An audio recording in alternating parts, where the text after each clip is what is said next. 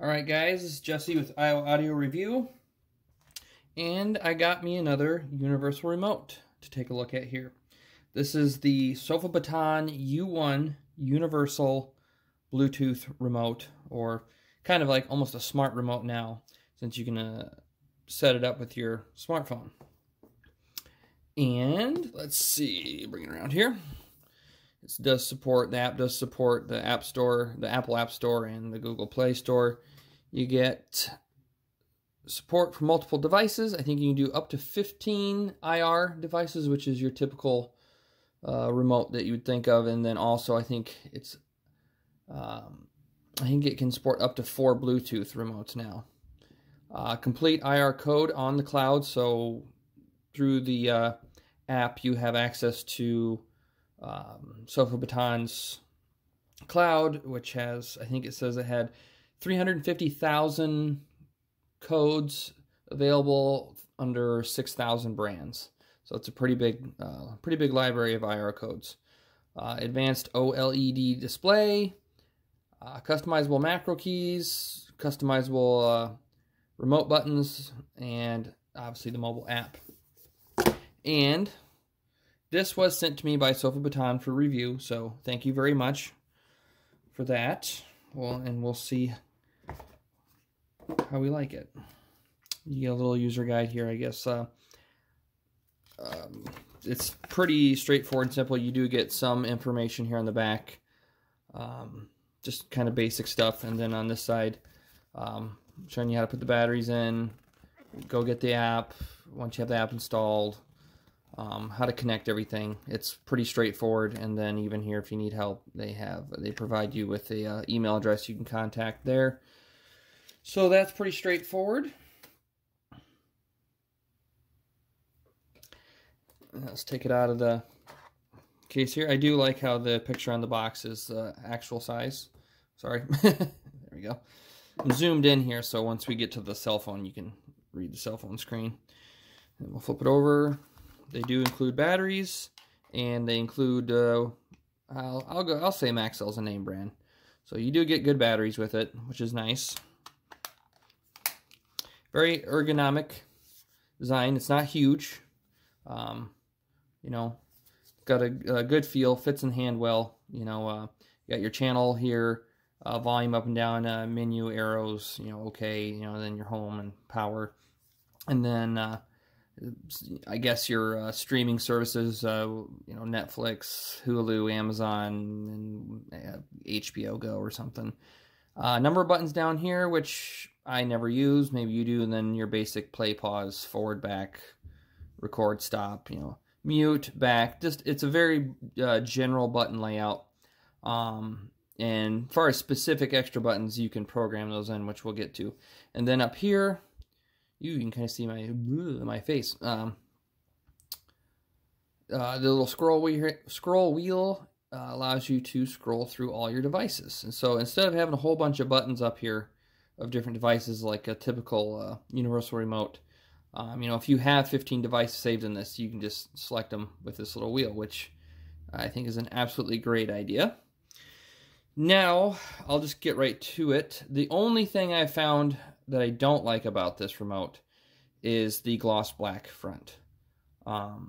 Anything with a lot of finger traffic should never be gloss black. It's just going to show tons of scratches and fingerprints, and especially a TV remote. With a lot of people, you know, probably eat in their living room now, and their hands are greasy, and they touch the remote.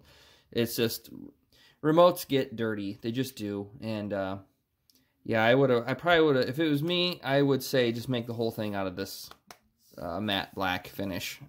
I know the gloss black makes it look spiffy and stuff, but after it's in use, it gets pretty gross and scratched up pretty quickly.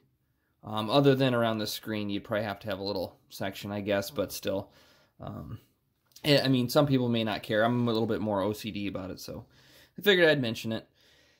So, I think that covers the outside of the remote. There's not a whole lot to go over. It's just a remote. So, let's drop that back in there. And let's get into the app. Now, like the app, like I said, the app you can get from the Apple Store or the Google Play Store, and you just go in there, search Sofa Baton, and it should come right up. You'll see their icon here. It's this blue square with the B. So before we open that, we're gonna go in here, and you're gonna want to make sure your Bluetooth is on and your location is on first. If you don't, it'll just tell you to turn it on when you open the app, but we're gonna turn it on ahead of time. We'll go ahead and open the app. And it's going to say to push the dash button and the E at the bottom of the remote to connect. So we're going to hold those down.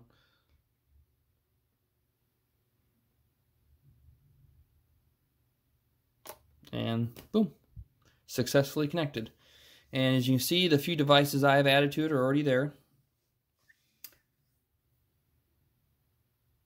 So we'll start with the, I'll just call it the basic menu. You go up to these three dots up here in the corner, and you get an About, which tells you about Sofa Baton.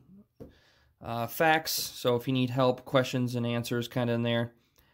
Contact, if you're having trouble, this is really cool actually. If you're having trouble with the remote or something, say you have two types. You have missing IR code and other issues. For missing IR code, you can select device type, and we'll just go with, say it's a DVD player you have. And you can put in the brand, we'll say, whatever, we'll say Integra. And then down here you can put other details, but when you're done, you can even put your email in down here. And when you're done, you can put in a device brand, you just put in Integra, then in other details, maybe you can put in the model number and everything, and just say it's not working, and then you put in your email address and you hit submit, and this will send a message to Sofa Baton so they can get those IR codes added to their cloud. For you. And if you're just having other issues, you just select other issues, and then it switches to a message box. Put in your message you're having issues with, your email, and hit send, and it sends the email to them. So like the email I showed you in this pamphlet, you know, if you want to use your own email service, fine, but you don't have to, because they have it all built right into the contact support in the remote for you. Which also reminds me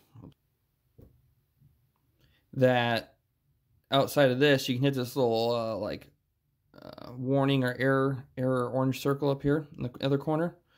Press that, and they give you in here, it just gives you a little spiel. And if you're having issues, there's the email address again and the phone number. And you know, if you got your thing all set up and it's still having issues, you can just click submit report, and it probably takes a copy of what's saved on the remote and sends it to them so they can check it out, see why it's not working. Or you can call them or use that email address. So we're going to get out of there. We'll go back. And then settings. You can select your country, which I already did it because I've had this remote for a couple months and been using it. But usually your initial connection, it'll ask you what country you're in. And then light up remote when holding. So that's the... let's get this stuff out of the way. When you set the remote down, after it sits for so long, the screen will shut off. When you pick it up or touch it at all, you want the screen to come on. So, and then remote screen brightness, you can go in here. You can select from high, medium, and low on the brightness of the little screen, which is nice. And then remote timeout. How long do you want this screen to stay on? You can do 5 seconds, 10 seconds, or 30 seconds. We're just going to do 5 seconds for now. And then if you want, you can restore factory settings down there at the bottom. And that sums up the main menu. So now we'll move on to, let's add a device. So we'll hit add. And if you have some like these devices up here, the Fire TV, Roku, TV, whatever, they have them pre-set up here for you. So, we're going to try to do, you can do IR matching mode, IR learning mode, or Bluetooth mode. I can't do the Bluetooth because I don't have any Bluetooth remotes, but from what I read, when you go into the Bluetooth mode, it just pairs with your Bluetooth remote. And then this kind of just takes over your Bluetooth remote. Let's do IR matching mode. We'll go in here, we'll say we're going to add a TV. We'll go to TV. And they have a bunch of make and models already listed. I'm assuming these are all popular make and models, but as you get down, I believe it just goes into, yeah, brands. And I just so happen to have a TCL. If you don't want to go through all this, you can just hit the search up here and just type in your make and model. You can do it that way, but I have a TCL, so we'll go that way. TCL TV. Device name, TCL TV is fine. Device icon, the picture of the TV is fine. So we'll go next. It says, let's sync the code to your remote, and you are ready to rock and roll. Please do not close this window.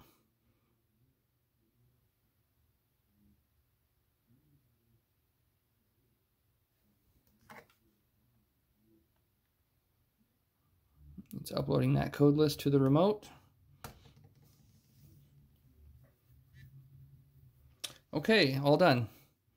And I guess TCL, in this case, it didn't have to go through a bunch of other remotes. Some of the other, say like a Sony or TV or something, they have mini remotes, been around a long time. It may have you go through a sequence to figure out exactly which is the correct remote. But in this case, for the TCL, we didn't have to do that. And the this little black, looks like a little door or back arrow. That button's not assigned to anything because it's still black. So we'll select that, do a reassign key. And then it gives you a bunch of general options. And we want to make that a back key. So we select back and hit done. And now it's green because I've assigned it something. So that's going to be my back key. Now these streaming service buttons down here at the bottom, they're not green either. They didn't get assigned for whatever reason. So what we'll do, because I do use those, we're going to take my original little TCL remote here. We're going to point these two at each other like this. And this red one, we're going to select that. We're going to do learn from original remote this time. And it's going to tell you to point the two remotes at each other. It says press and hold the button of the original remote that you want to learn. So in this case, we want this red one that I just selected to be the Netflix. So we're going to push Netflix on here. And you'll see it loading. Learning success. And now that one's blue. And you can see at the bottom, I don't know if you can read it, but green means assigned keys, blue means learned keys, orange is macro keys, and red are Bluetooth keys. And we'll just keep doing the same thing. Now the green one, I want to be Hulu, so we're going to select the green one. Learn from original remote. They're already pointed at each other, so just hold down the green button on here. And there you go. And then say,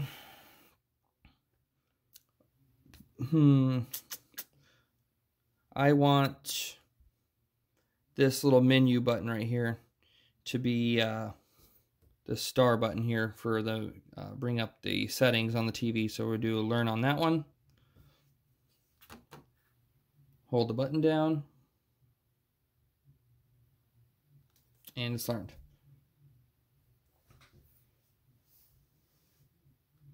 And that's it for far as modifying your keys. I'll get a few other things added here, and then I can show you a macro key. Okay. For a macro, we'll go back into the TCL TV, and now in here you can see you can device name. You can go in there. You can change the device name, device icon. You can go in there and change to any given icons. They give you remote keys. That's how you get in here to modify the remote keys. And then you can also hide from screen. If you select this, it will no longer show up on the screen. And then down here you can do remove device. So we're going to go to remote keys. And let's say we're going to take this master power button up here, and we're going to do edit for macro. So when I push that button,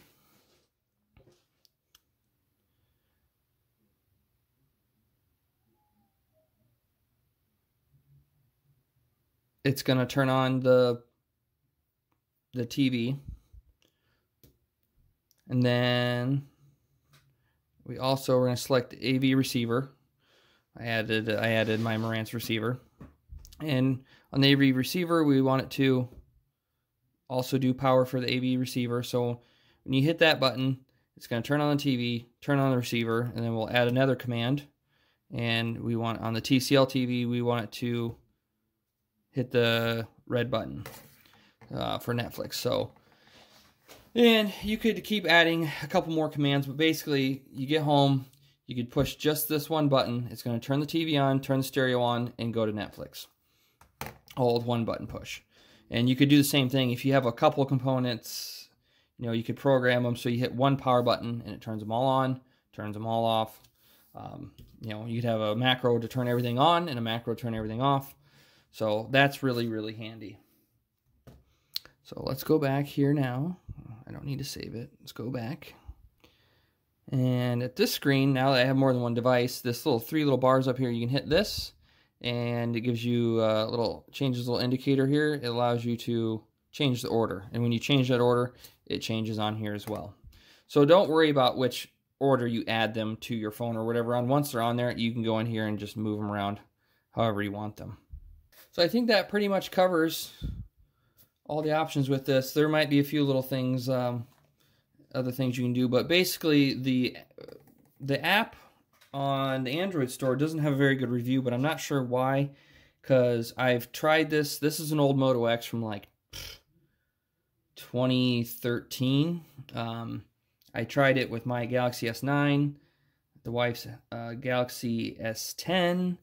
We have an old S3 and an LG G3 and our Samsung 10.1 Tab, and it's worked the apps work perfectly fine on all these different devices, old and new. So I'm not sure what's going on there because I have not had any issues with the app. And as far as the remote responding to the app, everything I do, at most, like if you add some stuff and it doesn't show up on the list on here, or it doesn't, sometimes you might just have to close out of it. So we'll go in here, we'll close it. But as long as the remote stays within range, the Bluetooth range of the phone, when you go back in and it reloads, you shouldn't have to repair. Well, in this case, oh, nope, it did it on its own. It just took it a second. It automatically repaired on its own. The only time you have to repair, like many other Bluetooth devices, is if you leave the range and then come back in. But yeah, if you stay within range, it will reconnect automatically. And then a lot of times, your devices will show up. I had one instance where I added a bunch, and a couple of them showed up, and then the last one wasn't showing up. It showed up on here, but it wasn't showing up on here, so I just closed the app, reopened it, and it was there. And that was really the only issue I've had. I've been able to add, let's see, we can do, if you want to add a remote that's possibly not on the list, I think you can do IR learning mode. And I have this SMSL remote for a DAC. Let's see. Please locate the original remote and point it towards the U1. So we got them pointed at each other here. So we'll hit next. And let's select the first button we want to use. We want to do this button right here. Press and hold on the original remote. So do that. Okay, that button's programmed. And like this button up here, I don't want it to do anything in this case, so you can select it. Oh no. Oh, well, I'll show you that in a second. And then we'll do volume. I want volume up. So we'll press and hold. Volume up. And then we'll do volume down. Okay. And then let's see. Let's do the function button here. We'll just make this one the function button. Just program that. And then here's a mute button. And then I also have a mute button on here, so we'll do the mute button. And this looks like a back button. And so does that, I guess. Sure, we'll make both these back buttons. There it goes. Oop, I let off the key. Yeah, sometimes if it don't take right away, just give it a second and then start again. There you go. Oh, what else? And for the OK button, I want to hit OK, and there's an OK on here, so then I'll press it on here. There it goes. And okay, I got all the buttons I need off this remote done, so now we'll hit next. And device name. So we gotta select up here. We'll just do SMSL. That's good enough. We'll hit done. And then device icon. We'll select this little thing. It looks like a DAC kind of here. And then we'll hit next. And everything. We got all my buttons I want selected from the original remote program to this remote. Then we hit done. And there it is. There's my SML. Now I have, even though this is not anywhere in the database, so if you do the IR matching, it doesn't work that way because it's not in there. You're not going to find it. So if you just do the IR learning mode, you can add any remote you want pretty much. I have a little Emotiva remote for my Emotiva system. Whoops. For my Emotiva system. That remote's not in their system, but I use it a lot, and I was able to add it to the to this remote same way. So I think that pretty much covers everything.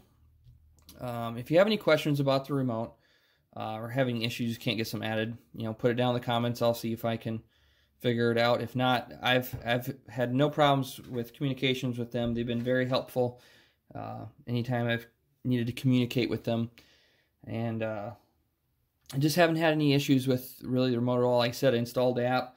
I've read the manual a little bit, but most of the stuff's pretty intuitive. It's pretty easy to figure out, and for me, it's all just worked, which is what I was looking for in the first place, unlike another remote I reviewed.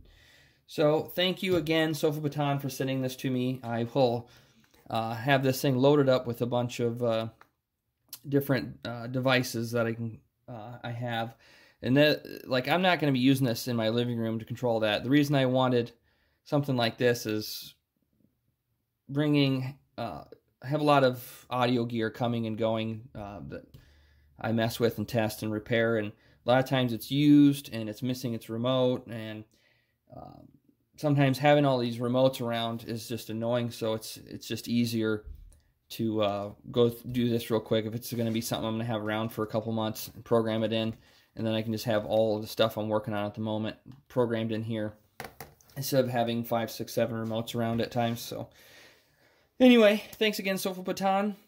I hope everybody enjoyed this video.